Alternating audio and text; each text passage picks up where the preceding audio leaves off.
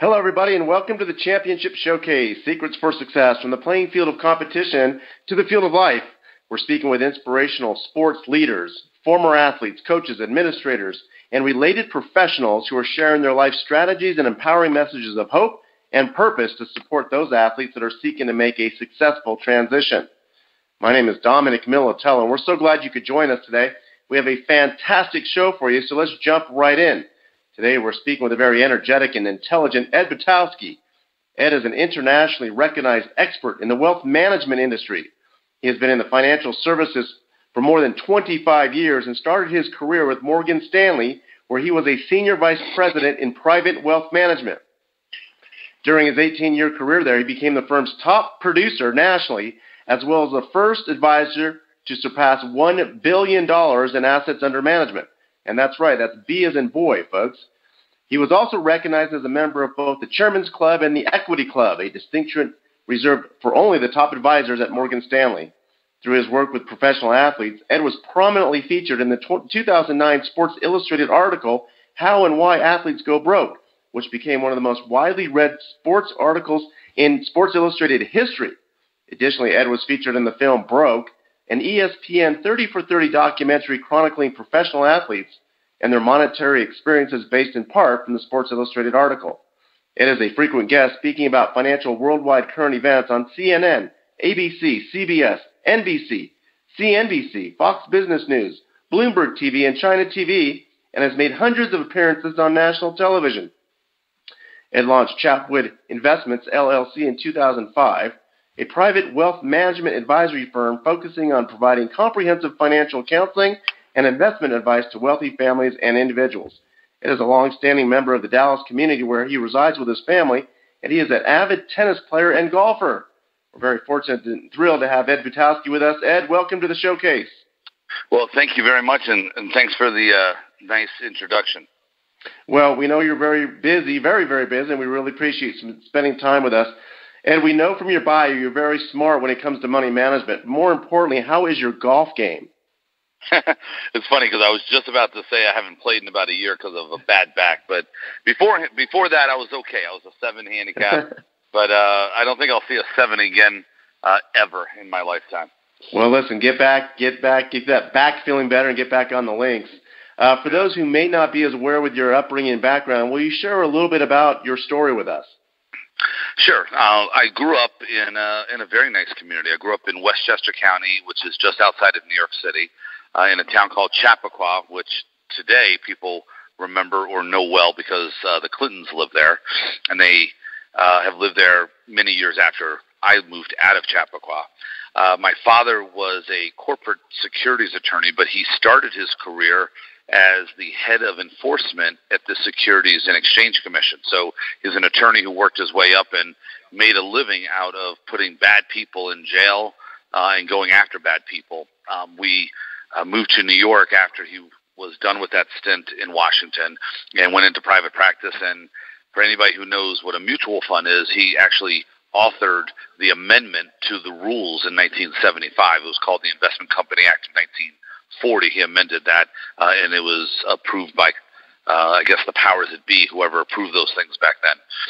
And my mother and father, sadly, have both passed away, but they instilled in us a very, very much an empathetic attitude towards people. And I think that's what's helped me quite a bit with professional athletes, because I really feel for people who, maybe have had some great successes, but then these failures, I feel as though there's a real easy way to fix a lot of these problems.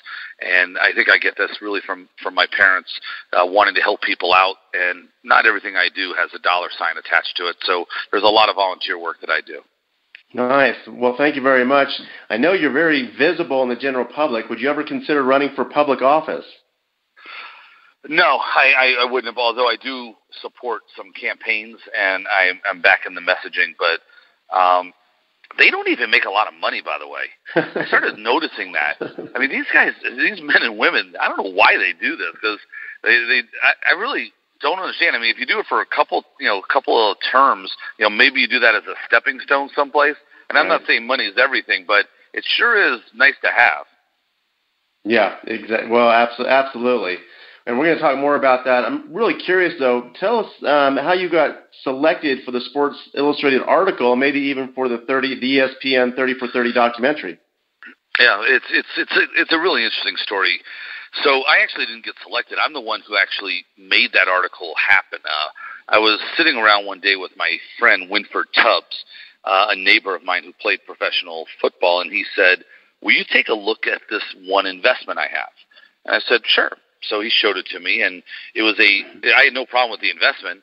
And he said, "I'm really happy you said that because we all have it." And I said, "What do you mean we all have it?" He said, "Almost everybody in the NFL has this investment." And I thought, after more investigation and talking with Winford, I realized that there were so many people doing the same thing and repeating what everybody else was, doing, regardless of their own circumstances. Because even though everybody might be, playing football in the NFL, that doesn't mean everybody's, goals and dreams and circumstances are the same. So what I did is I called up Sports Illustrated because it finally hit me why these athletes are going broke. And I called up Richard Zemat, who was the managing editor at the time. I think he still is. And I said on his voicemail that there's an article we need to do, and I'll help craft the article. And once that article, that article will be tremendous. So please give me a call. I didn't hear back from him. So then I called again about 6 months later, didn't hear back from him. And it really drives me crazy when people don't call me back. So the third time I called, I said, please give me a call back. This article will increase circulation 4.2% that month. And he calls me, and he says, the only reason I'm calling you is to correct you that Sports Illustrated comes out weekly, not monthly. And I said, okay, fine. And I said, do me a favor. Will you consider the article? He said, you know what I'll do? I'll assign a young guy to it named Pablo Torre, who we just hired. He just came out of Harvard. Now, most people know Pablo very well now. He's a great young guy, a reporter. He's now over at ESPN. But this was Pablo's, one of his first or second articles he ever wrote. And I outlined it. Almost everything in there is from me. I just don't know how to type and write. But Pablo and I worked very hard on that article, and I'm proud to say it became the #1 article in the history of Sports Illustrated. Wonderful story. And I don't think anybody has any idea that you were the driver behind that, because it certainly doesn't. It's not portrayed that way in any way, shape, or form. What was the most? Sorry, go ahead. No, I was going to say Pablo, had to hide that fact a little bit. But if anyone reads it, it was March of 2009. They'll see that almost all the storylines there are, all of them, not most of them, all of them are from me and my experiences with different clients. But I'm also proud to say that we put some guy in jail. His name's Kirk Barton from Triton Financial. He had been stealing from 289 people. He had been using professional athletes as a front to gather assets, and he had been stealing the money, and he went to jail for 19 years. Wow, interesting. What I was going to ask you, my next question was going to be, what surprised you the most from doing your research for the article in the documentary? Well, the purpose of the article and the movie Broke, we really did as a way to take what we did in Sports Illustrated and bring it to life. And I'll tell you a little bit more about that. But my overriding goal here is that I remember Mayor Giuliani many years ago wrote a book, and one of the chapters was you have to defang problems. You got to talk about them. You can't just dance around them. You got to hit them, straight on. And I thought, you know what, we really have to do that. We have to go in and explain problems, use some anecdotal stories to explain exactly what took place, but then show people how to fix this. And that's what we've done in both of these. What surprised me the most is really how wonderful athletes are and how much they want to help others, and how fearful they are of something that they're not knowledgeable about. The thing that turned me was how many people in my industry like to just put people down and not teach them and not help them understand things, because it makes them look better because they have this knowledge and the others don't have it. And that's what really bothered me. So too many people in our society today, Dominic, are literally bullying people because of knowledge. And there's nothing that I do or anybody else in my profession that we do that's that difficult. We just have to take the time to craft a message and explain things in a way that people understand. And if we can't do that, it's not the message, it's not the person we're trying to talk to and them receiving that message properly. It's our fault. Our job is to craft a message that's easy to understand. And if we can't do that, that's our problem. We shouldn't laugh at other people that don't get it. Well, Ed, it sounds like you have a philosophy that's worked for you. Is that the same kind of philosophy you had coming up through the ranks in the financial industry? Well, to a degree. I mean, in my industry, I grew up. I didn't do great in high school for sure. College, I did okay, but I always remember speaking to my father, who was in the industry, as I had talked about. And I told him, I said, I'd like to be a financial advisor. And the best motivating thing he ever did, he looked at me and said, you can give it a shot, son, but you're not going to be any good. And I'm thinking, what kind of message was that? I was like, whoa, I'll remember that one when I have kids. And so that really was my driving force. But money has never been, the amount of money I make has never been my driving force. What has always been the thing that has motivated me is competition. I love beating other people. I love finding ways to explain things and win business and manage money for people, and that's what I enjoy doing the most. And that has been really the motivating factor behind my what success I've had in the industry. And that success drive also has been the thing that has prompted me or really excelled me to learn more.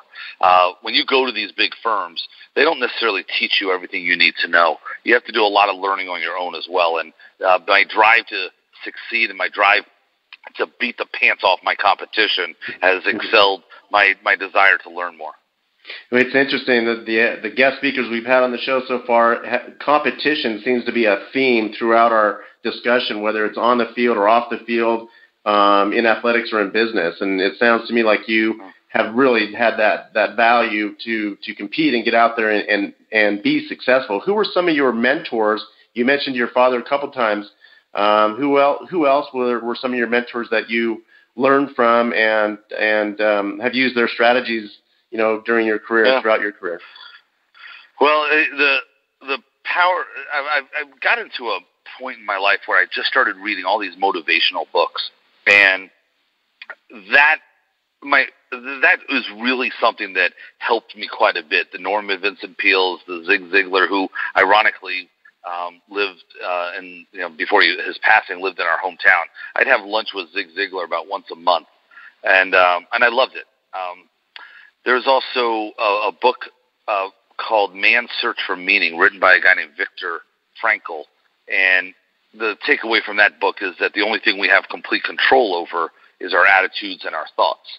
So when I combined all of that along with, the greatest of all time, without any question, when you start looking at all of this body of work that is out there of motivational speakers and positive thinking, I realized that I just need to brainwash myself every single day to only see positive things. I know there's negative things around. I look at my life that I'm standing on a fairway or a tee box, and I know there's sand traps, and I know there's lakes out there and trees, but I don't want to see them. I don't want to talk about them. I don't want to look at them, all right, because somehow you magically end up going to them. And I want to avoid that. And that has been a driving force for me because I'm the most annoying positive person in the world. I think if you were going to put something on my tombstone, it would be that I was an irrational optimist. All right. Well, I've heard the saying that what you think about, you bring about. And you're saying fill your life with positive things and don't think about anything negative, and that's what will show up for you is what it sounds like. It is amazing how that happens. And I'll tell you, anybody who really wants to be successful at anything, there's obviously things that can go wrong, and it's amazing that if you think about it, you will become it. You are what you think about, and there's many people who have written many books and there's great speeches, but it really does work because I'm not the smartest guy in the world, but I'll tell you right now, you're not going to meet a more positive person. Well, it sounds like, and we get that sense from you hearing your voice. Ed, one thing that really struck out for me in the documentary Broke was the situation with Bernie Kosar. What would you say to an athlete that feels obligated to their family for their success and wants to use them as their financial manager? Yeah, well, it happens all the time, and I deal with hundreds of athletes, and there seems to be, which also should shed light into the spirit and the soul of some of these young men, that they really do want to take care of their families. They realize the sacrifices their parents had made, taking them to games and spending money and giving up weekends and so on, and they really feel that need. There's probably no one in the world that I see that more than Matt Kemp, for instance. I've never seen anybody love his mother more than that young man does. And when I look at Bernie Kosar, your heart breaks when you find out what his dad was doing behind the scenes there. There's just no other way of putting it. What I do for my clients is I put a family plan together. We put them on a budget. We explain to them how money works. There's a ball player who was drafted last year into the NBA, and I asked his mother, she was getting on the plane, ironically, right after the draft, and she was kind of dancing, and she said, "I'm going to get me some money. I'm going to get me some money." And I said, "What do you mean?" And I didn't know who this was. I saw her son get on afterwards, and I realized it because he had a hat from a certain team. And I walked up to her, and I said, "What do you mean you're going to get me some money?" She said, and I said, "Well, let's spend a little time together." So I encouraged her and her husband to come up to my office because we lived in Dallas. And I said, "Your son's going to make this much. So basically, the amount of money that you think you're going to make from your son each month is going to be about 75% of what he is going to make." And she said, "Yes, that's right. Yep." And I said, "So you're going to take 75% of your son's money?" And she said, "Yep." And I just looked at her, and she went, "I can't do that, can I?" I go, "No." And she just said, "I can't do that." I go, "No, you're not going to." And so we put her on a little bit of a budget. So instead of her getting $12,000 a month, she's getting $3,500. Now, wow. That's her son's decision, and he's 18, 19 years old. He's going to do whatever his parents want. Right. Is that what you're seeing, Ed? Is with the athletes that do struggle, they just do not know how to manage money. They do not know how to budget, and that's where they get into trouble? Well, look, there's a combination of factors why people get in trouble. One of those factors is putting money in private illiquid investments, because most of these, even the greatest ones out there, don't work. Okay, so most people, when you put money into a private investment, and the same thing with me, I'll put money in a private investment, and there's only a 1 in 30 chance it's going to work out the way it's planned. That's what statistics tell us. Sadly, a lot of people are putting their money in nightclubs and car washes and other private illiquid investments, and they can't get their money out, and you don't just lose 10%. When these don't work out, you lose 100%. Mm-hmm. And a lot of people don't know what a mutual fund is, or a municipal bond, or a stock, and so on, but they certainly know what a T-shirt company looks like and what a restaurant looks like and so on. And so they end up putting a lot of money there. The overspending is certainly a problem, and our job is to teach them, but not to laugh at them. That's what kills me, is how many people want to laugh at these people, and there's no reason for them to know. And I will tell you right here, Dominic, on your radio show, I cannot change a doorknob.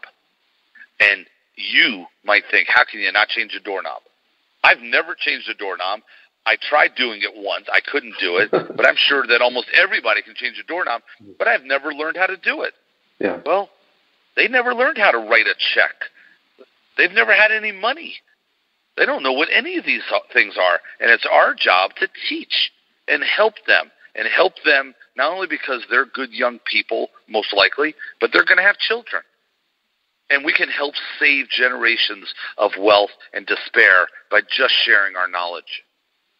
Is it a mindset as well, Ed? Because we've heard there's some athletes in the past saying, I have mouths to feed, I need to make the money, and or maybe they have multiple mothers of their children, and there's cars and there's houses. Is it a mindset that these athletes need to have, a proper mindset that they need to have to be successful? Well, without question. I mean, I didn't know what a baby mama was till I met some guys. I guess you know what a baby mama is, right? I do now. I didn't know. Yeah, it should be mama baby or something. I don't know, but I mean, I didn't know what this was. But yeah, a lot of these guys have a lot of kids, and there's a lot of money. And so do you have to have the proper mindset? Of course. Do you have to understand the dangers if you have multiple children?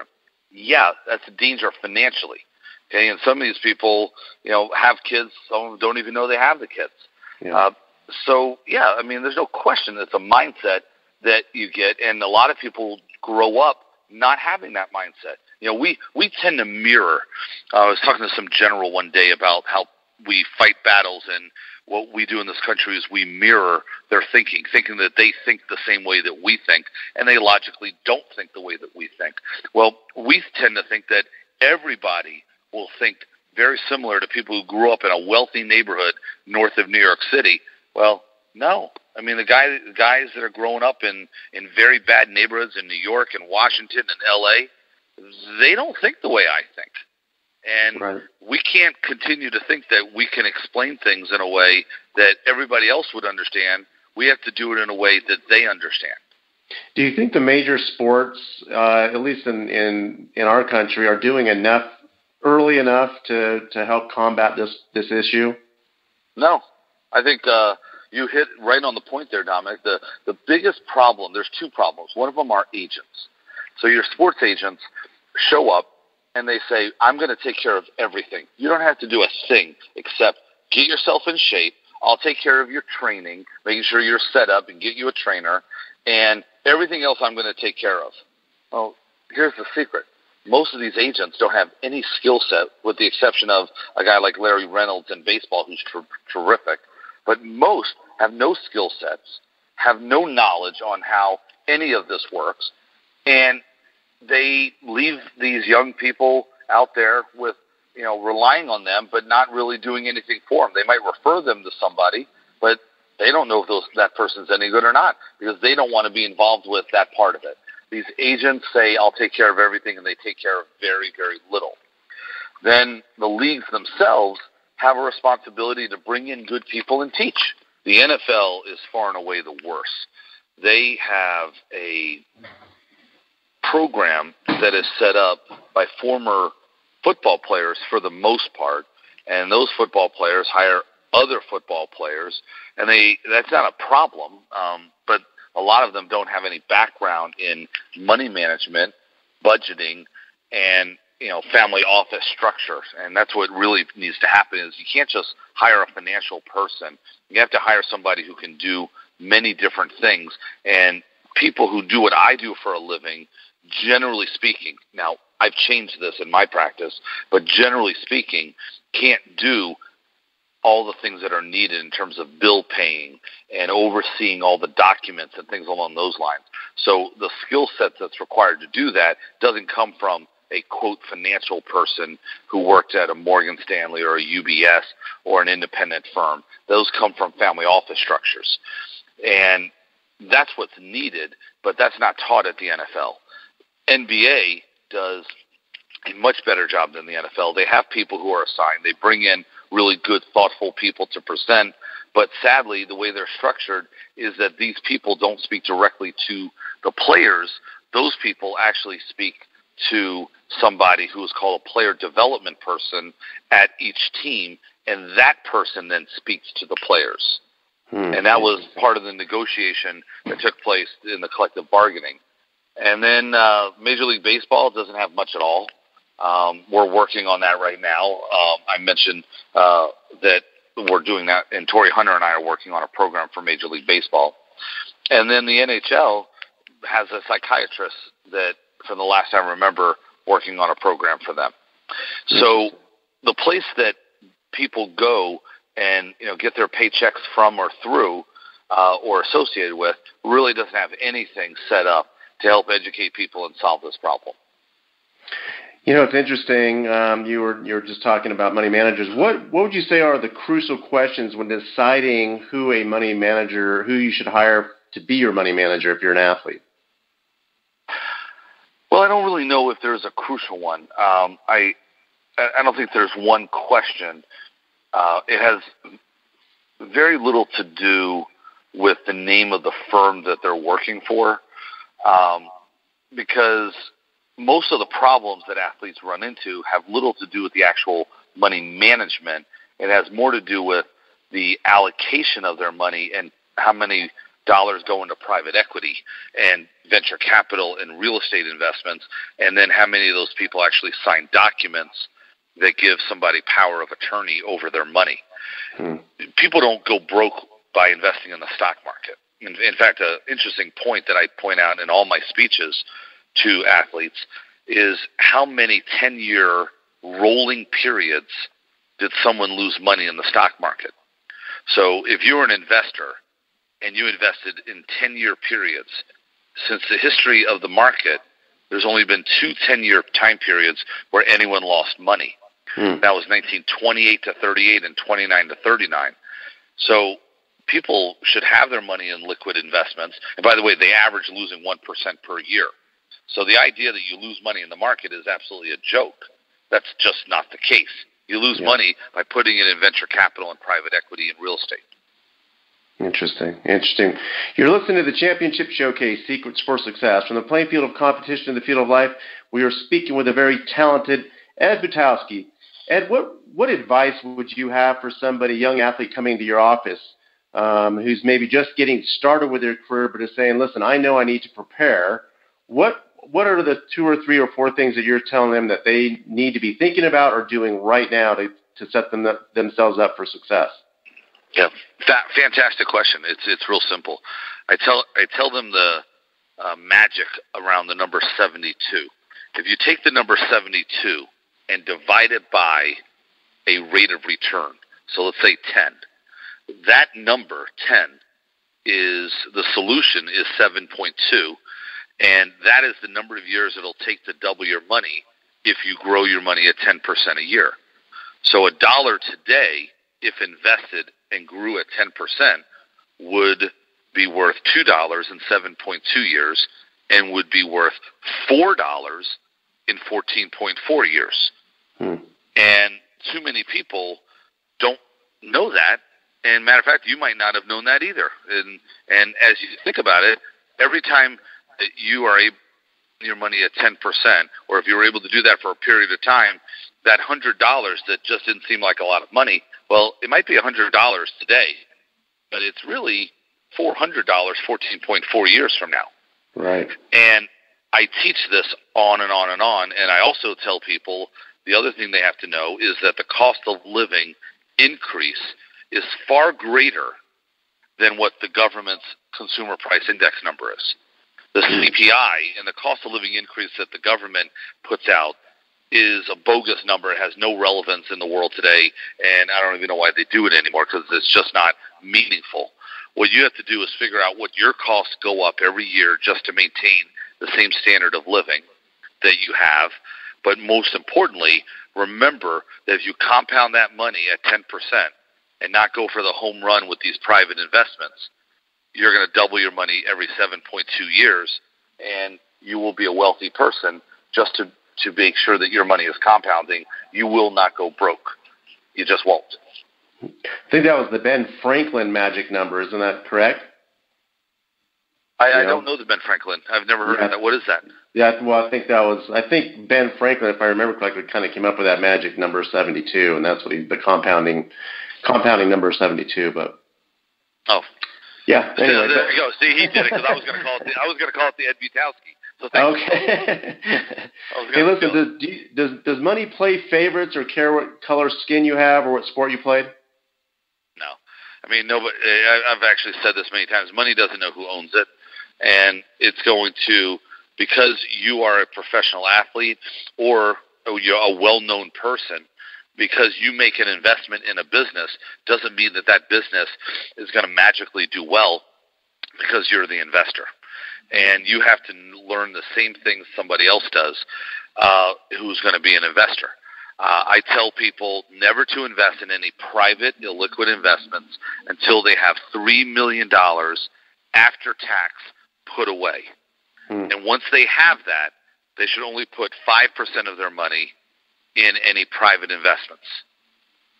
And that should be broken up into 10 different investments. So therefore, if you have $3 million put away after taxes, you should be able to allocate $150,000 into private investments, and you should only be able to put, or you should only put about $15,000 to $30,000 per investment, because most of them aren't going to work out anyway.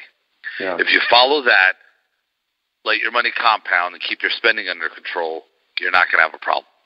Great stuff. Great stuff. And just changing the subject a little bit, and we appreciate that information. I know a lot of people are writing that down right now. Do you think the topic of athletes struggling after their playing careers are over gets enough attention in the general public? I think it does. I think that people continue to repeat a number that was made up. A lot of people don't know that. If you ask anybody how many football players go broke, they hear the number. They say 78%.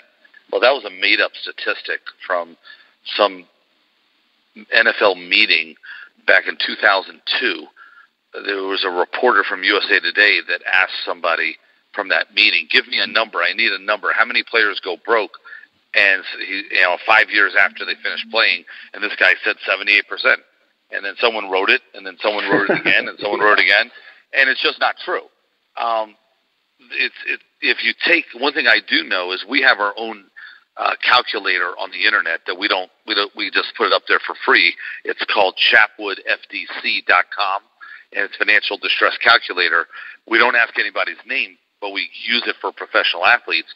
And if you take the top 10% of wage earners out of each sport, about 90% of the players outside of that top 10% of wage earners are in financial distress 5 years after they finish playing. That I know because we actually do the statistics and have them. Yeah. But does it receive enough in the press? I think you hear about it a lot, but you don't hear a lot of the solution set, talked about.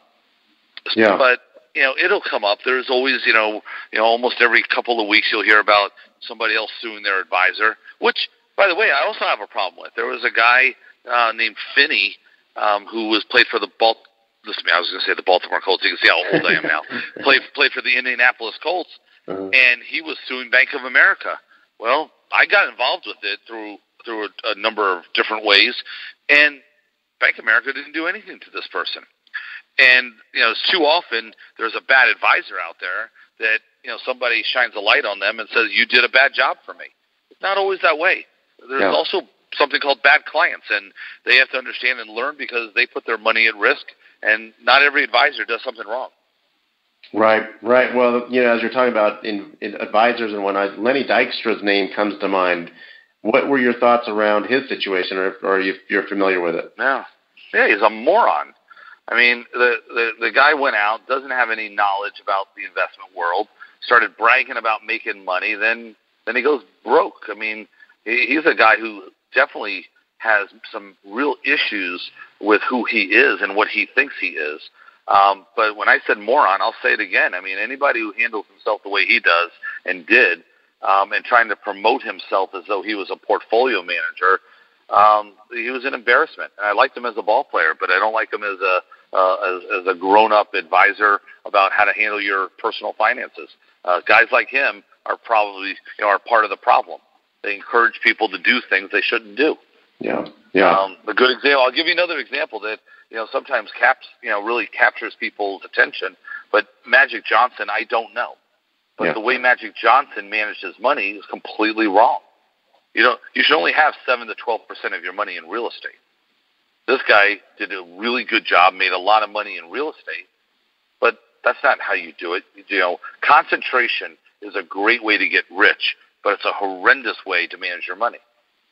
And Magic Johnson managed his money by putting a lot of it in real estate, if not all of it, from what I understand. I don't know him. I'm sure he has a lot more money than I do, but that's not how you manage your money. You don't emulate people who put a lot of money in one particular investment or one category.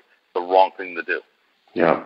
And it's interesting because you see Magic Johnson with him on commercials and whatnot. It seems like I mean, if there was a guy out there you'd want to follow, it'd be a guy like him because he's so involved in so many different things with the Dodgers and the Lakers and all that. But what you're saying is probably not the best way of going of managing your money. It sounds like.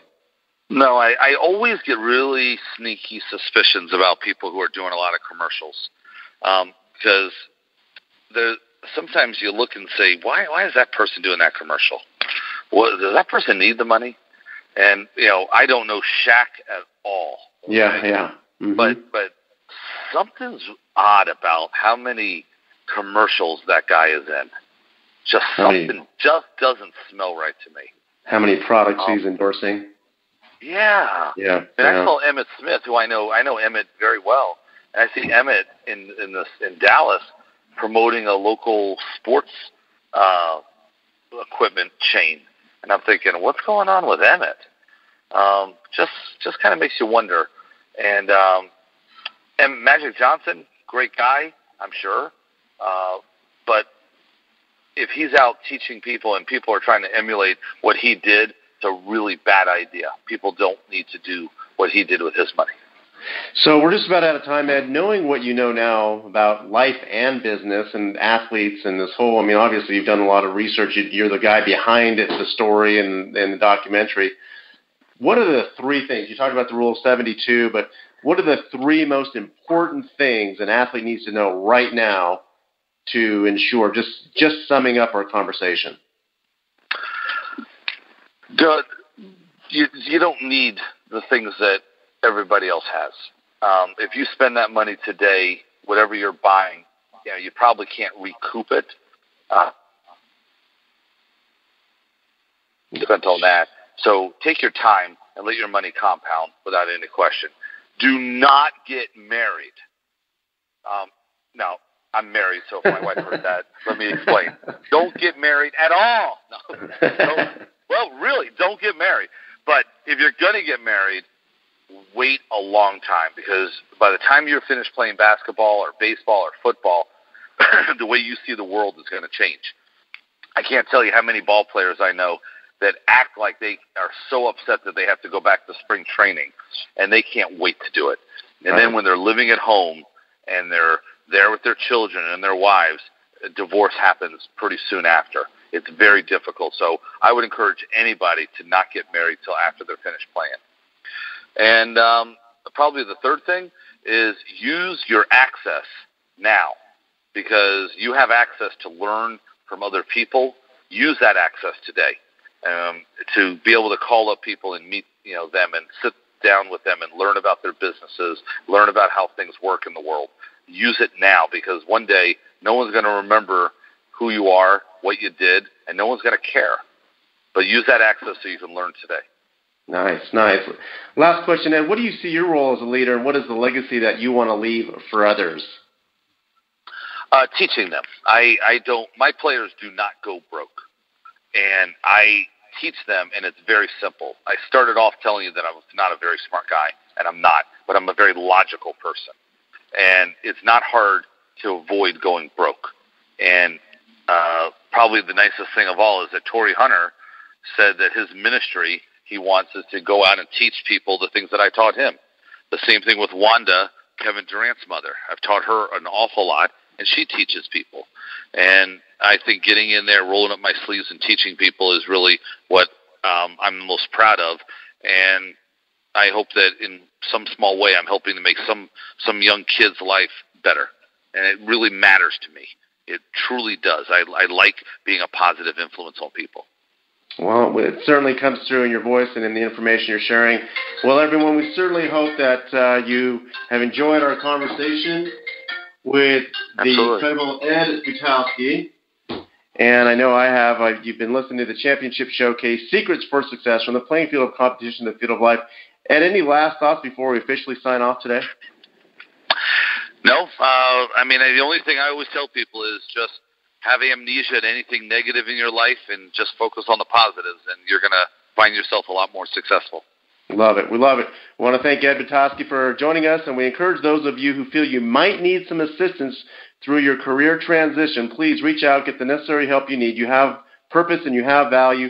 For Ed Butowsky, This is Dominic Militello. For now, we want to wish you all the best always, and we'll catch you next